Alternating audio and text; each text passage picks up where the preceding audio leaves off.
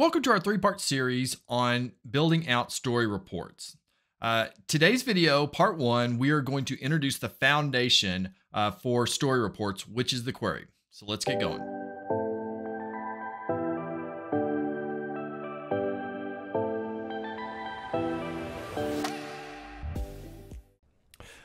Okay, welcome to this video. What we're going to cover today is kind of foundational to the story reports, and that is to talk about how the query tables work together. So I was going to really kind of dive in and talk about the overall data models within Employee Central. And as I looked at the story reports, I decided that that's probably a little bit of overkill because the story reports themselves have actually done a pretty good job of simplifying the process for us, and as I'll show you in a minute. But what we want to just cover in this session is just to talk about how these tables are kind of linked together in where we probably want to start most of the time. So with that said, I'm going to go in and I'm going to just jump in and I'm going to click and start a new story report. So today we're not going to actually produce any output. Really, all we're going to do is we're going to just drop some tables onto the query designer so that you can kind of see how the inner relationships between the tables work. So, as you see on the right side are all of the different available data elements for you. And so as you can see here, I could scroll down through here. Of course, the really great thing about story reports is it is not limited down to just Employee Central. It's actually across a lot of different modules. And so, you've got a lot of flexibility there. Of course, I'm going to be talking about this from an Employee Central point of view. So I'm going to be really focused in on a few of these. So the ones that are related specifically to Employee Central. Now there's some things that are tangential, but really we get down to we have compensation, Employee Central. We have employment. We have personal information, foundation objects. Of course, that's central to Employee Central. And then under person, we have personal information. So those are the key things that you would probably be using, and it constitutes the bulk of the functionality within Employee Central. So, the question always is, where do you start when you're building out a report? And so there's lots of different places you could start. Any one of those that I just mentioned, compensation, foundation objects, personal information, those are all reasonable starting points. But, as I look around, in almost all cases, to me, what makes the most sense as your starting point is to use job information. And the reason is the job information really, it looks like the intent that SuccessFactors has provided is that job information really should be the starting point, because as you'll see, when I drop this on here, now the cool thing about the way that this works is immediately once I drop this on here, it's going to decide, you click here, then you get this little icon. This icon says show related tables. Now, when I click on this, you're going to see a ton of tables or related objects appear. And that's really kind of goes to show you that this is kind of the nerve center. So if you create job information and use that as your starting point, then basically you're saying, I'm going to pull the data. My starting point is going to be the job information for the employees. So in almost all cases, this would work. I mean, you could make it like if you're wanting to run a report and you're wanting to download, instead of just starting at the job information, and let's say I wanted to run a report of compensation information, like I wanted to download a report of, I don't know, everybody that's got a recurring payment of a certain type, then you probably want to start with compensation information in that case. But if you're wanting to do just a generic report, like let's say I wanted to see all of the salaried employees in a certain location or something like that, then this job information is really the best starting point for you. Even if you're trying to get to some personal information, the job information still may be the right spot for you.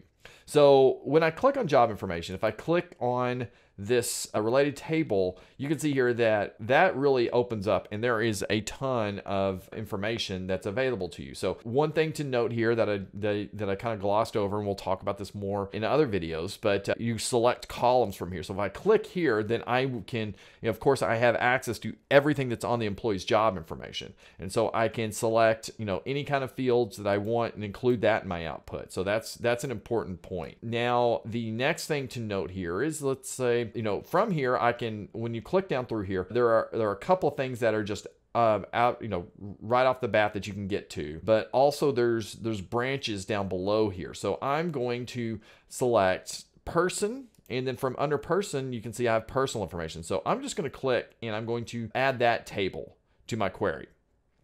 So what that allows me to do is from here, then I would be able to pull job information fields as well as personal information fields. So, you can see that the functionality that exists. So hold on, I was trying not to do that. I was trying to get this to go away. No. Let's see here. So let me just keep going because I do want to show, okay, so we have personal information. What I want to show, let's see if this